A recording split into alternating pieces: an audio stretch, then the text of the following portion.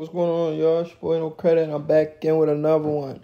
I need you guys to do me a favor, hit that like button, hit that subscribe button, hit that notification icon for more videos like this. That being said, let's get into it. So Terence Crawford adds a super middleweight to his sparring, to his camp. It looks like Crawford might be in camp for the Errol Spence Jr. fight, because we seen Errol Spence Jr. recently jumping rope, but he looked horrible, I'm not gonna lie. He looked horrible. But we'll see. We'll see what happens. But anyway, Terence Crawford is preparing himself mentally, physically, emotionally, sparring with some of the best contenders prospect in the world, and Lester Martinez. Lester Martinez has an outstanding record of 16 wins, 0 losses, 0 draws, and 14 of those wins by KO. He has a 3-star. He's a super middleweight. He's fought about 58 rounds, and he has almost a 90% knockout ratio. His knockout ratio is at 87.5%. He debuted in 2019, so he started his career in 2019. He's an active fighter right now. He has a fight coming up February 23rd against Ruben Angulo. I think that's going to be a knockout. But anyway, Terence Crawford is sparring this guy. He's a sparring partner of Terence Crawford now. His nationality is Guatemala. He's from Guatemala City, Guatemala. He stands at 5'11", and he has an arm reach of 72-inch arm reach. Well, Crawford has a 74-inch arm reach, so Crawford's arms are longer than his, even though he's taller and a bigger guy. So this is great to see Crawford sparring, not just sparring anybody. He's sparring a natural super middleweight, a big super middleweight, and not just a natural big super middleweight, a guy bigger than Canelo Alvarez, younger than Canelo Alvarez, and has power, So this is awesome to see from Bud. Who I think Bud will be fighting next, like I said before, I think he'll still fight Errol Spence in the rematch. But then after that fight, I think he'll go up to 154 because he already mentioned it. He wants to go up to 154 and become a 4-division world champion by fighting the likes of Zoo or whoever has a belt up there. But most likely Zoo. And Zoo just did an interview, and in his interview, he confirmed that he signed a multi-fight deal with the PBC and Amazon Prime. So he's fighting Keith Thurman first. I don't know who all are included in this multi-fight deal. Is Crawford included, or the winner of Crawford versus Spence rematch included? We'll see, because that's a great fight. Crawford versus Tim Tszyu.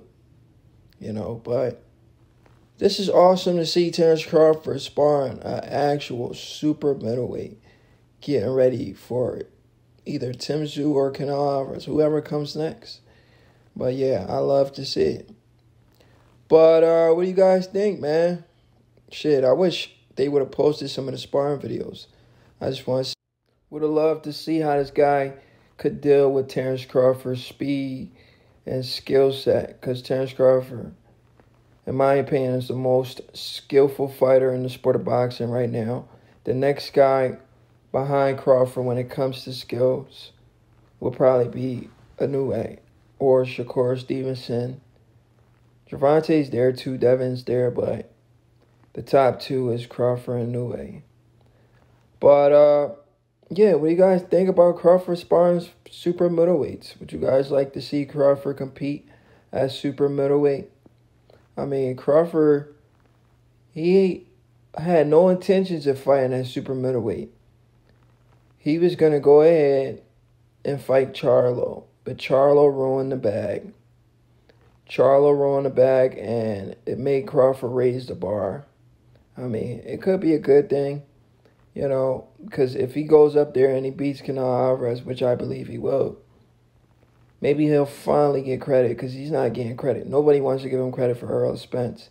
Even Errol Spence himself comes out and makes excuses. So it's disgusting for the sport of boxing. But anyway, let me refresh you guys' memory how this Canelo Alvarez versus Terence Crawford fight started about. It all started with Jermall Charlo. Crawford, he been said, after I beat Errol Spence Jr., I'm going to go up to 154 and beat on his cheerleader, Jermall Charlo. Jermall Charlo heard that.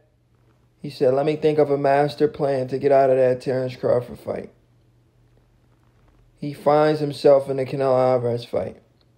Canelo Alvarez, knowing Jermall Charlo is a small guy, he won't get full credit for beating Jermall Charlo. He still takes the fight just to stay active. And in doing that, he steps on Terence Crawford's toes. Let me tell you how he does that. Because Jermall Charlo went up in weight, he wasn't able to defend his belt, his WBO belt, against Tim Tszyu. So the WBO immediately stripped Jermall Charlo. Then the IBF came as well. The IBF ordered Jermall Charlo to fight. His mandatory, Jermall Charlo refused. He got stripped of his IBF belt as well. Then recently we just learned he got stripped of his WBC as well. So Crawford cannot become undisputed without fighting all of these dudes at 154. So Crawford looks at it like, you know what? Why don't I just go straight up to 168 and fight Canelo Alvarez? Or maybe he changes his mind and goes to 154, get one or two fights in, and then go for Canelo Alvarez. Either way, I'm supporting Crawford no matter what. I think his skill set is just too good to be able to bridge the gap and beat a Canelo Alvarez who is not a super middleweight. Even though he's undisputed there, but he's not a natural super middleweight. So I believe Crawford could do it, but only time will tell, or if the fight ever happens. Anyway, it's your boy No Credit, and I'm out.